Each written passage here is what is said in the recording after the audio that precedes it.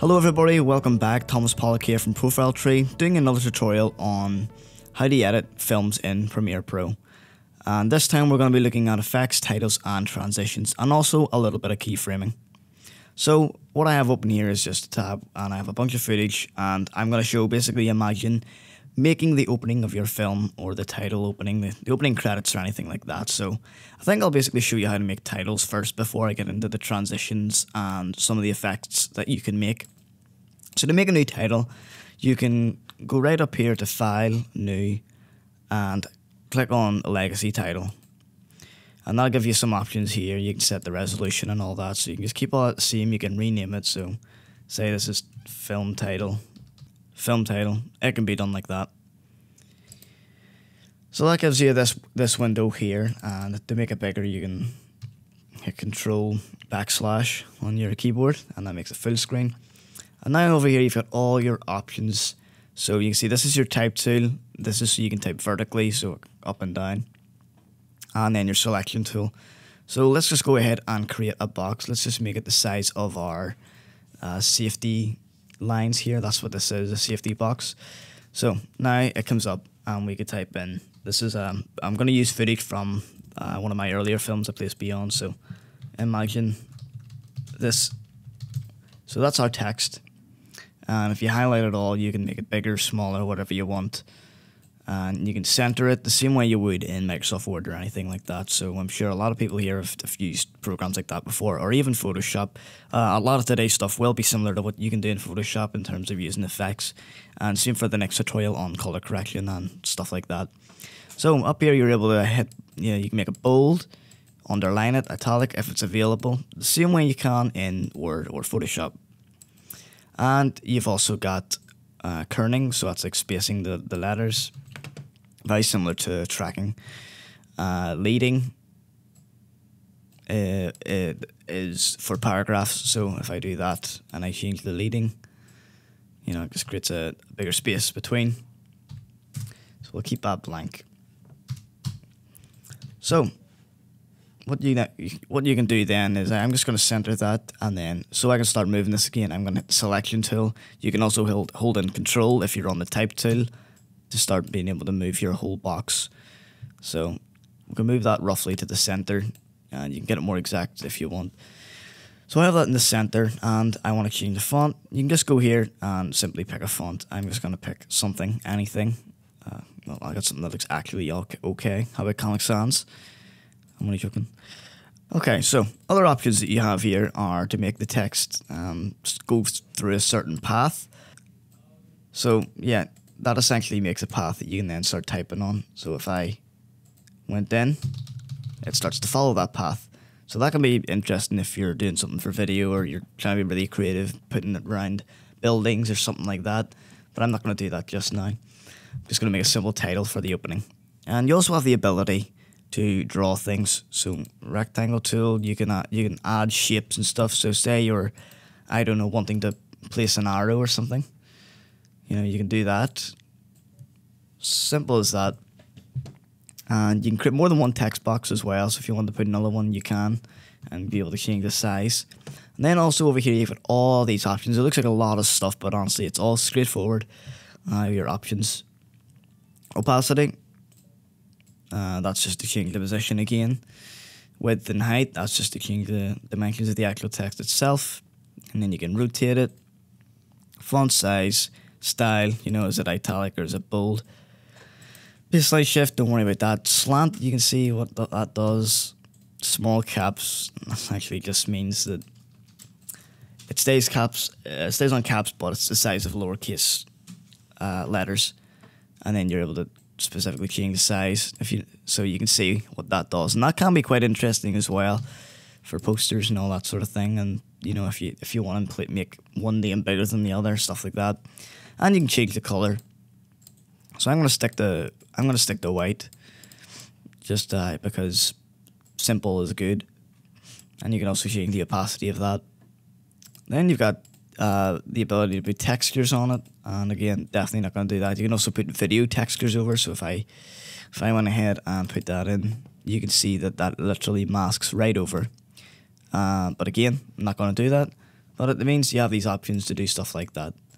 And sheen, don't worry about that one.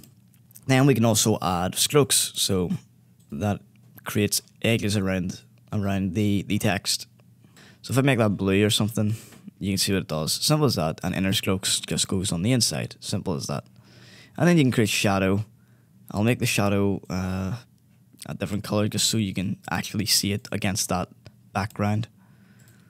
So yeah, you can see that it's placed a tiny red shadow, and you can change the angle that it's at, the opacity of it, the distance, and then you can play around with the size and spread to make it softer or harder or anything like that. And background will just affect the actual background, simple as that. So that's text, quite straightforward. Now let's get into what we can then do with this title, simple as it is. So now we'll look at transitions, I guess. So now this has came up and it's in my project thing. I can just place that, and then I'll zoom in. So I've got one clip here. So we can make that bigger, and what you can see here is this line having there's a couple of ways you can do this. Here, this is the simple way of doing it, I would say.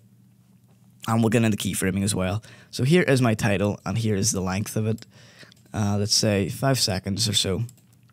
Now, if you right click here where the FX appears on your clip, you have these options to have opacity or time remapping or motion. So if you click on opacity and make sure that's selected, you're able to change it if you're wanting to make it faster or slower.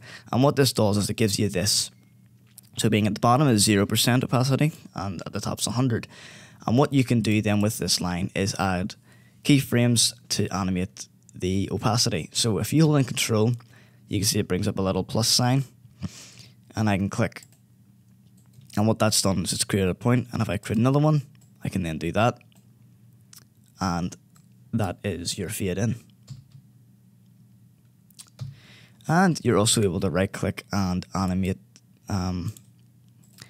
what kind of smoothness it's going to be.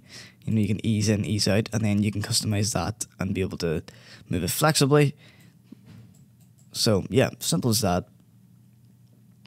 And then you can have the text also fade out.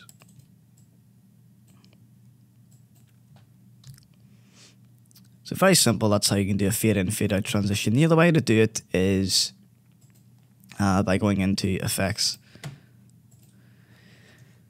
and typing in dip to black or dip to white, and you'll see what it does to this clip.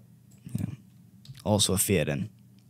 But I find it much easier just doing this instead of having to go search, and also just gives you more flexibility with it. So then scene to scene transitions, let's take a look at that and what options you have available if you want to create dissolves or you want to go really far out and have spinning things all over the place.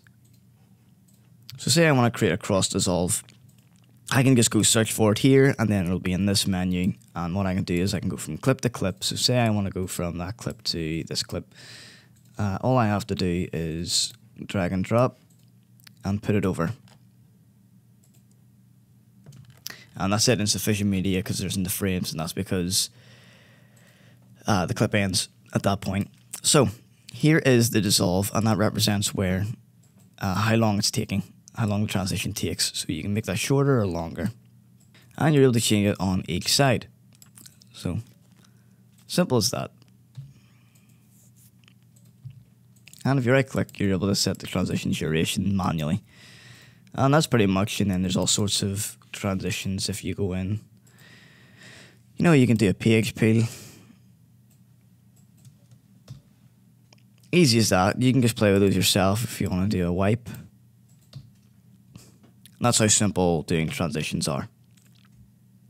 So another thing to look into is effects, and we'll not go into it too much, and then we'll look at keyframing and stuff like that. So video effects, there's all different stuff you can do. I'll not go on color or anything like that. I'll go for something like something quite extreme. So I'm just going to add this random effect here, and I can place that over my clip, or I can put it on an adjustment layer like we discussed before. So but for this, I'm just going to use it on the clip, and that brings up your options over here in your effect controls. That is where you can use all the effects and change their settings and all that sort of thing. So you can see what that's doing over here in the preview monitor, the program monitor, how that's affecting my image. And this is just an example of how you can place random effects. In the next episode, we'll look at color and how we can mask color to certain areas with the masking tools, which are right here. So as you can see, you can set whereabouts in the frame you're wanting to place that. So you see, it's quite ridiculous looking. You wouldn't do this for a film, but yeah, that is the sort of thing you can do. And you can also have this only affect certain parts of the image by drawing. Simple as that. Well, that's for opacity. You can place, if you're clicking on that, you can do this. So that then only affects that part of the image, like that. Whenever you move it around to that area, it'll only affect that part of the image. But we'll get into masking next time. Let's take a look at keyframes. So say, for example, I want the brightness to change during the clip. In here you can see you have, this is your window for doing keyframes and stuff. So this, this does fall under color, but I'm just going to show you as an example. So if I want to change the brightness, I hit this button here, which says toggle animation, and that creates a keyframe. So I'll put that back to the start of my clip, and I'll not touch it. And then I'll go a few seconds in, and I'll increase the brightness. And simple as that, I hit play, and you can see the clip starts to get brighter and brighter. And you're able to make that animation ease in and ease out, which will just affect the same way the transitions will. And that's all there is to that. And you're able to hit this to go to previous keyframe. Simple as that, guys. In the next tutorial, we'll get more comprehensive into using these masks and extreme color grading, and then another one on cinematic look and stuff like that. So thanks for watching, everybody. I will see you next time.